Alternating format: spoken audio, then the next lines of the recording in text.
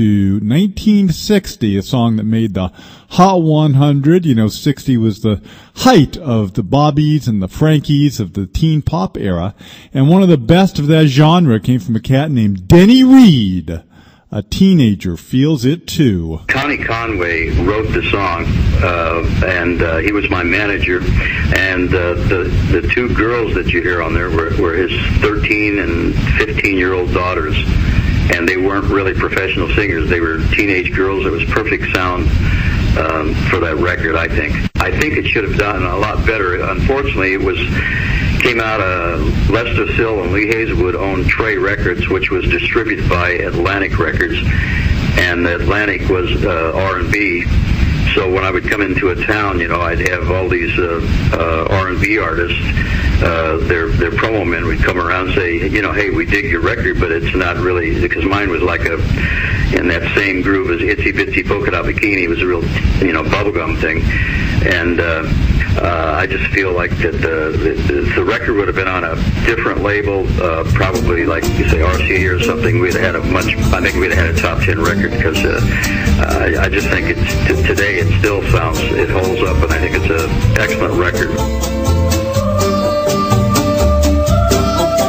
Do you think just because you're older, you're among the chosen few who can lean on somebody's shoulder and be thrilled like you never knew?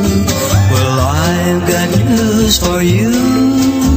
A teenager feels it too. A teenager feels it too. When you're kissed by your one and only, and she swears that she'll be true, then she leaves you alone and lonely. You don't have to be 22 to really have the blues. A teenager feels it too. A teenager feels it too.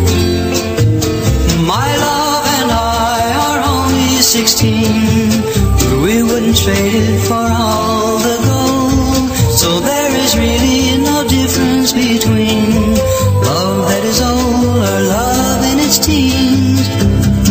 So when we say that we're going steady, and you say it's puppy love, could it be that you're forgetting all the heartaches of your first love?